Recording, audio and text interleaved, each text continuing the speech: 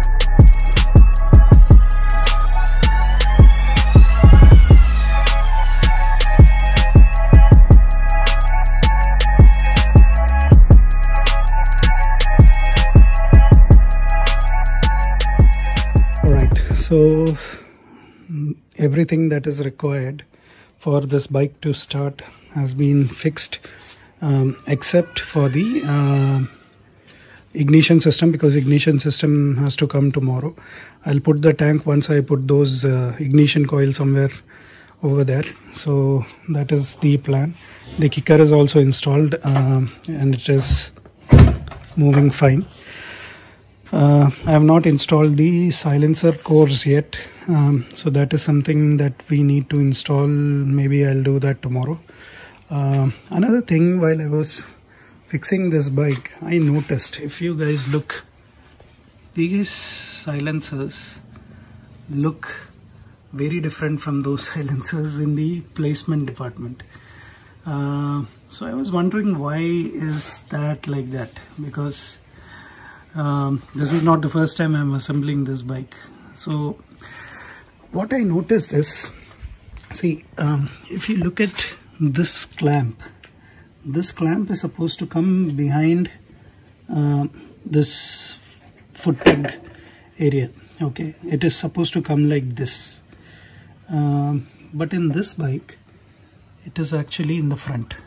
So somebody correct me if I'm wrong. I think the placement should be like this.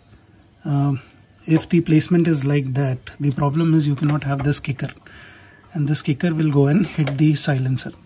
If you see, it has happened in the past over here. And in this bike, my friend has put a RX 135 kicker, because the RD 350 kicker will hit. So let me know in the comments if I have fixed it correctly, because this is how I did it in the past as well, and it was running fine. I never had an issue with this hitting anything, you know, and the ground clearance was not an issue. Everything was sitting perfect. So I am little confused. Another mishap that has happened is, like always, this is nostalgia. Okay, I have misplaced the woodruff key. So what happened is, when I took apart this bike, I kept everything properly and I installed my woodruff key into that bike. But when I looked for the woodruff key from that bike, I could not find it. It was stuck on the magnet itself so that I don't lose it, but looks like always it is missing. So last time we actually had to run around a lot and get that, and finally we got it. So the Pulsar Classic woodruff key is a perfect fit on that. So I'll have to see if I can get that. Other than that, what I'm going to do is, once the bike starts and starts running, I'll remove a couple of stuff and give it for plating. Like these two silencers have to go for plating. We bought new shocks, so we don't have to worry about that. Front mudguard has to go for plating. The seat ring has to go for plating. I was thinking of getting the tail piece also plated, but I bought stainless steel tail piece, so I don't have to worry about that. Another thing we were planning to plate was the front rim. So if you notice, this rim is pretty wide. Okay, this rim is the rear rim that comes in a Hero Honda CBZ Classic model. So what I'm planning to do is, I'm actually planning to put the Unicorn rear rim in the front. So it would be that wide, as you can see in that RD. The width will reduce. Plus this doesn't handle that great. It is not as nimble as that bike. So, some extent of that is due to the wide front rims. So I'm going to get those changed. But in future, my plan is to replace every damn thing that is going to rust on this bike with stainless steel items. Like what I'm going to do next is, next upgrade is going to be the rear and front mudguard. I'm going to get stainless steel stuff there, and then probably we'll get the crash guard also. So that is the plan. We don't know how it's going to work. I'm actually pretty excited about the CDI, because this is a digital version of the Allied CDI, and it has something called BLE LRUB. It is booster. Okay, I don't remember. So basically what it does is it is batteryless ultra booster, I think. So it basically replaces the battery. So I want to see how that is going to work, if that is going to power every electricals of the bike properly. So that is something that we need to look forward to. About the silencer placement, do let me know.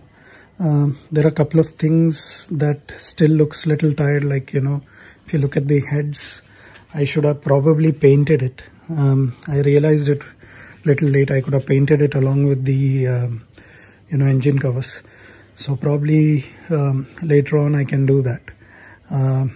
So yeah, that's about it about today's video. So tomorrow, hopefully, if the postman comes home, we'll get the CDI kit and then we'll try to install it. But that Woodruff key is going to be a problem. And also I have lost the there is a ball that comes in the clutch mechanism, so that is also missing. So I have to look for that as well. So once those things are there, then probably this bike should start running. Another thing which is planned is to reduce the height of the front end. It's actually sitting too tall.